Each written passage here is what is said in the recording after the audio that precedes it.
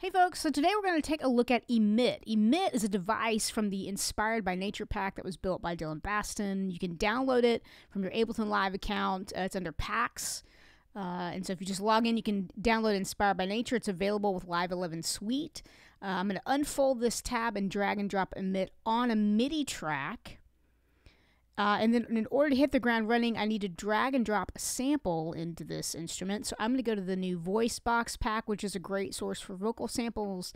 I'm going to drag and drop so we can hit the ground running. Now, in order to actually hear this, you might think this is a MIDI instrument, right? So Instinct would tell you to hit record, enable, and play your keyboard.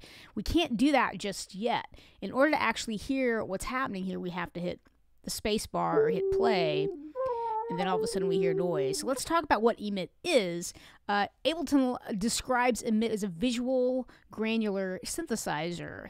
And that is true. I want you to understand that actually how that's working with this particular device is it's using phase vocoding. This video is not going to get into phase vocoding. If you want to Google it and find out, you can. That's a whole other rabbit hole.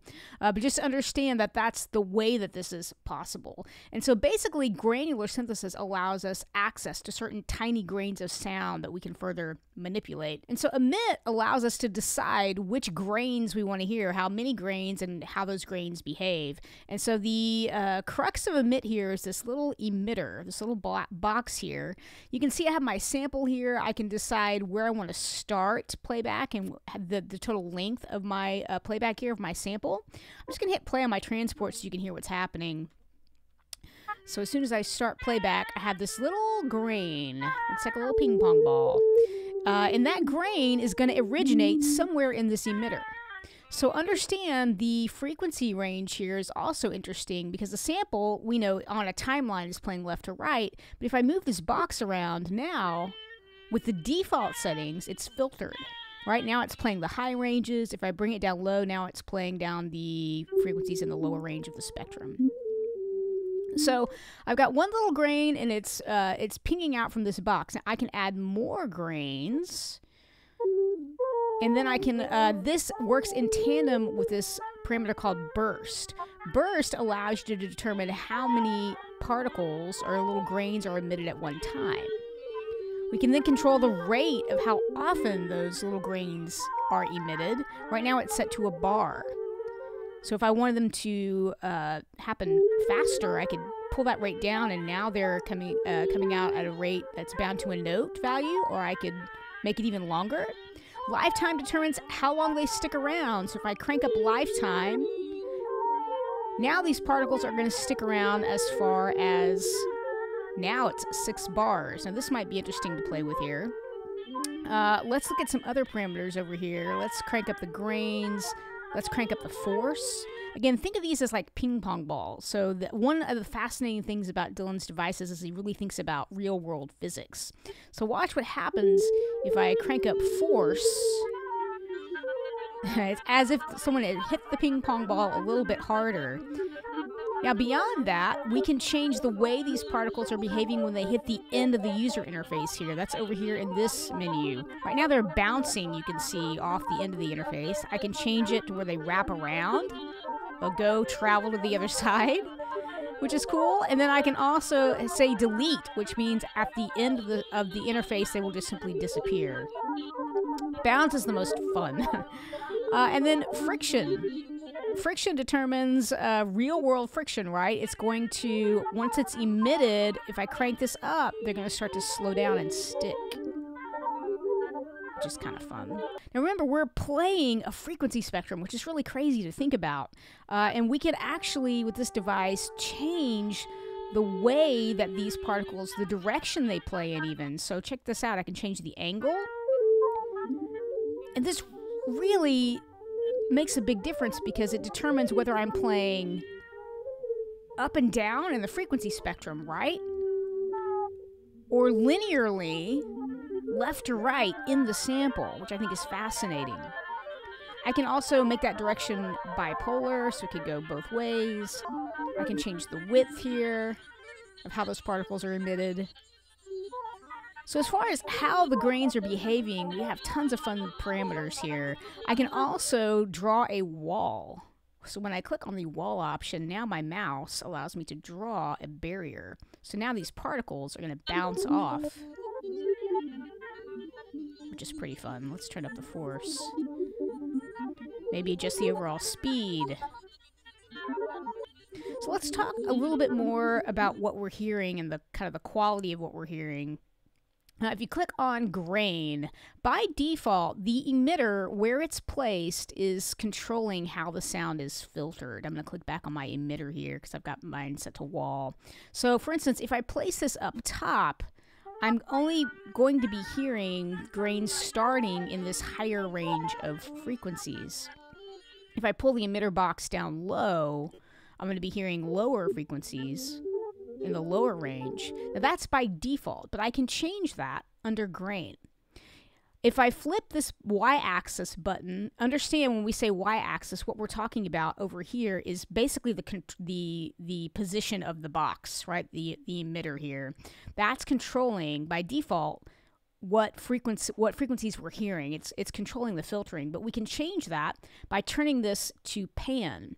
What this allows us now to do is now the box no longer controls the section of frequencies that are being filtered, it controls the panning. So grains admitted towards the top of the box are going to feel like they're on the right side.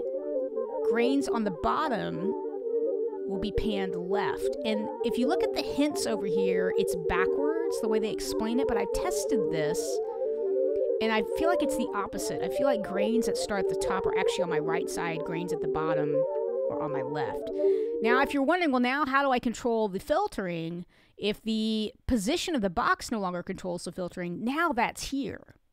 So now we can control the cutoff frequency, the Q, and other things related to our filter here. Notice we have another emitter, so we could get two going at the same time. So here's my first one, and here's my second one. So maybe I want this one to have a ton of grains. Maybe I want to have it play in a certain direction. Maybe I want this one to play. That's cool. Up and down in the frequency spectrum. Now I also have a couple of other options here under grain. I can kind of put a little bit of a fade at the beginning of those grains. And I also have a couple of really crazy parameters called glide and blur. And this has to deal specifically with how the phase vocoding is working. Dillon even says, I believe on his website, that you can kind of Google to find out a little bit more about these, but it has to do with the frames and how they behave. But you can get some really wild results. Some kind of metallic shimmers there. Very cool. Let's check out the modulation tab. Modulation tab gives us a couple of LFOs. So we can choose our LFO shape. Again, if you're not familiar with LFOs, basically we're taking the shape of something, and the shape is going to determine how another parameter behaves. And what happens depends on how we have it routed. So right now, it's going to do nothing, even if I switch like the sync button, which by the way, I can change this to a free running LFO to sync to the same rates that I saw over in my emitters. It's not going to do anything until I go to routing. I have to assign this LFO to something. So right now I'm going to turn off emitter 2. What if we go to routing? What if we had LFO 1 modulate the pitch of emitter 1? And then the amount of that modulation is here. So again, it's not going to do anything until I crank up this amount.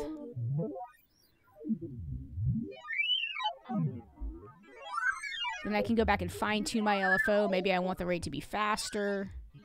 We also have a couple of envelopes here that we can adjust, and then from here, under routing, we can determine what those envelopes are going to modulate here with our destinations. So notice I do have a button here that says MIDI. And so when I click on MIDI and I record and enable my track, now I can play this as a MIDI instrument. And by default, it has, when I click on that, MIDI note pitch is selected. So where I play on the keyboard now, will change the pitch. So if you wanted to play this as a MIDI instrument, you certainly could do that. All right, so let's say I have something I like and I want to record this. Understand this is a MIDI instrument, so what I would suggest is to just simply use an audio track to capture the audio from this MIDI instrument. So I can do this here in the I.O. In the mixer. I can tab over if I'm a linear person and I just need to see it differently. I could certainly do that over here. I'm just going to have on an audio track here, I'm going to select the input as the emit track on that first chooser. Then I'm simply going to record enable that track. And then I can just hit record and play and record the audio signal of my emit track. Maybe I want to even manipulate this in real time, which of course will capture it as automation. But I'm printing all this audio in real time. So let me know what you think about this device, how you're using it, what you've discovered. I certainly didn't hit every single parameter on here, but I encourage you to just experiment, throw a crazy sample in and see what happens, and let me know how it goes.